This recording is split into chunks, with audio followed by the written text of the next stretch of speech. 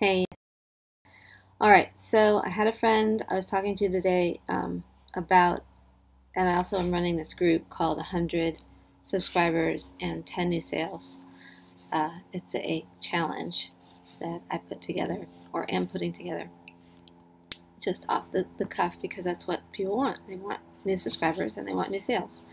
So I'm running that group, and part of that process of getting stuff like that done is about paying attention to what the habits are that we have now and what sort of distractions we are being um, absorbed by without even knowing it a lot of the time. So what we're looking at right now is the way Facebook looks like.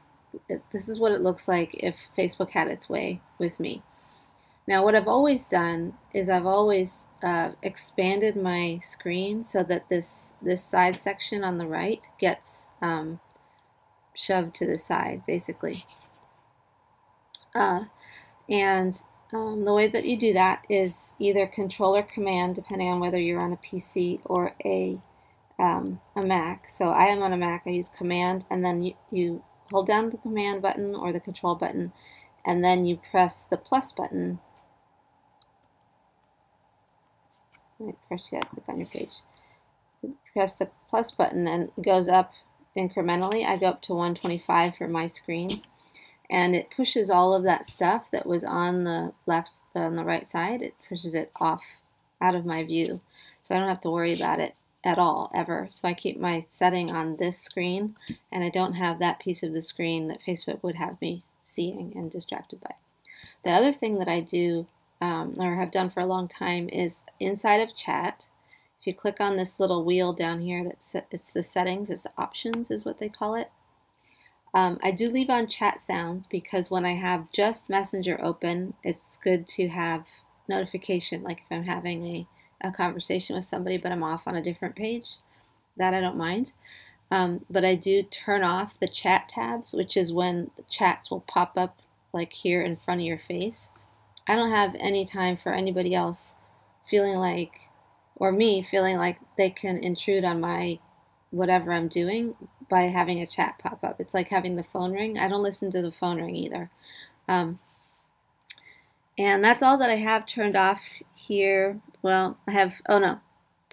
You go into click turn off active status, and what I've done here is I've turned it off except for the 3 people in my family who are on Facebook, so that no matter what, they can see when I'm online, when I'm offline, and vice versa. That's the easiest way that I've found to deal with this. You can turn it off for everybody. I just happened to want to put these 3 in here, so I did. And then, so that's that part. You don't want to have people actively able to flash in front of your chat, and you don't want to have, you want to be turned on. So basically this means that I'm turned off, like that little green dot doesn't show up for anybody when I'm on Facebook, except for you also have to turn it off inside of your phone. So the way that you do it in the phone is you open Messenger and you go to your face on the top left side of the screen, click on your face, and you scroll down to active status, and you want to turn that off as well, and then it will be turned off completely, like for all the people. So you have to have it turned off on both pieces of software, otherwise you're foiled, your efforts are foiled. If you have it on your phone and you're on your phone, then people can still see that you're green. So that's important. I think it's important to not always be available to people, at least in their minds. You know, oh, she's online and she didn't answer me, whatever, blah, blah, blah. So notifications you can't turn off. The other thing that you can turn off is this cool, a friend just showed me this is called Newsfeed Eradicator for Facebook. So it's a Chrome extension for sure. It might be that there's a Firefox extension as well, but it only works on it doesn't work on the phone, it only works on the computer.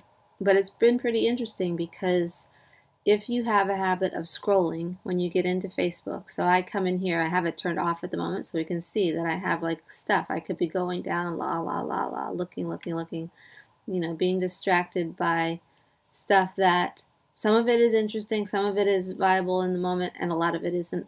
And if I'm on a mission to do something, I don't need all that now. I need that later maybe, or I need that never, or I wait till I get on my phone and take some downtime and then I can, putz through stuff. But Facebook Newsfeed Eradicator, if you click and go online to onto your browser search, and you just type it in Facebook feed. I think it's feed Eradicator Chrome is what I did. And you just click here and it takes you to the Google Chrome page where you can add it as an extension. So here it'll say add to Chrome, and you give it permissions to do whatever it needs to do, and you can come back and take it out here. Or what it looks like is it's up here, and when I click on, it says, it tells me I can remove it from Chrome, but what I want to do is when I turn it on, when I'm on Facebook it's lit up, and because I had turned it off, I can reload the page and watch what it does. It takes the newsfeed out. Newsfeed is gone. I have no access, and it gives me a quote of either its choosing, or I can actually, and I can turn quotes off. I can disable these. I can, I don't know what all I can do. Anyway, point is there's stuff to do in here if you want to. And I just left it as preset. So what happens is every time I load this page now, even if I feel like I want to go scrolling down my newsfeed, which I really don't too much, because the whole premise for me, so here's the other piece of this. I only come on Facebook for, it's business first and social second for me. And do I have a lot of friends on Facebook? Yeah, but they're a happy byproduct of my work for the most part. I've had this 4-year side trip into the land of human design, but now I'm integrating that into my conversations with my work interests, and it comes down to it's not that I don't have an interest in being friends with people. It's just that it isn't to my purpose. This isn't my purpose. So everything that I do when I come onto Facebook is measured against, is this about, is this taking me in the direction, not even about in the direction, is it interesting to me because it's business related, or is it just some kind of, sidetrack, really? And the sidetracks can be interesting sometimes, and often there's always a way to leverage stuff into content if you're doing content for your audience or whatever. But it's also possible to be completely distracted by other people's drama, to be completely, taken off track with, I don't have this so much, but I see where other people are having feelings about what other people are doing. And I do remember one instance when my brother and sister-in-law had, we had some kind of something that was going on, and they decided, like, there was some financial issue with us all, and the next thing I know, they're at Disney World playing, and I was like, how does this even work? So I don't need to see stuff like that, and nobody really needs to see stuff like that of other people who, if you haven't been included in something, freaking leave it alone and let it not be on your radar and live your life. See what I mean? Anyway, so yeah, there can be like so much drama and so many, you see adults like just with crazy, they can get crazy with this Facebook stuff. And I just prefer to bystep all of that. So I turn off my chat. It's not that I can't receive chats, it's just that they come into the messages up here. And then if I want to go see them all in a messenger screen, I can go here. But I can do that on my time, not on their time.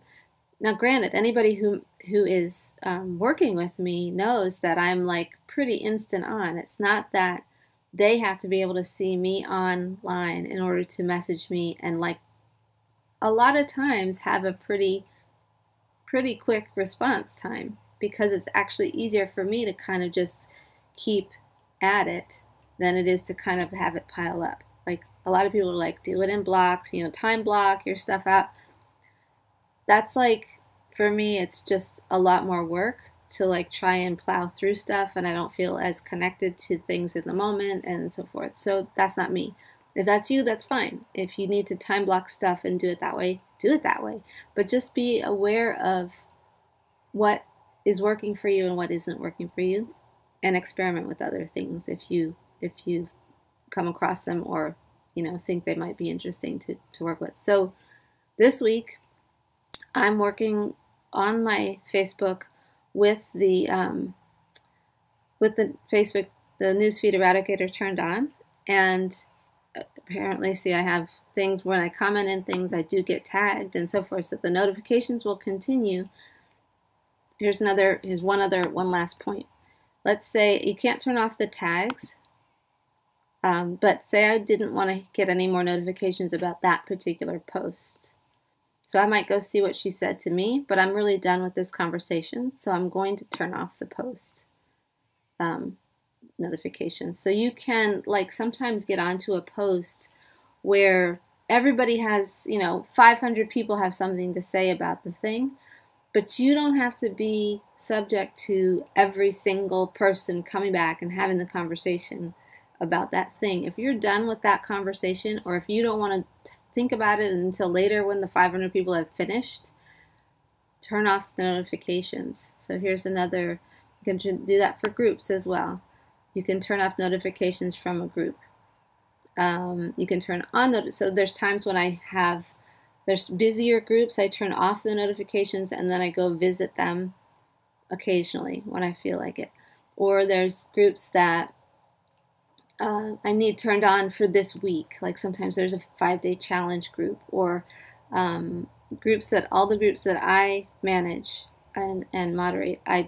Not all of the ones that I moderate, but the ones that I'm in charge of, I keep turned on because I'm supposed to be present for people.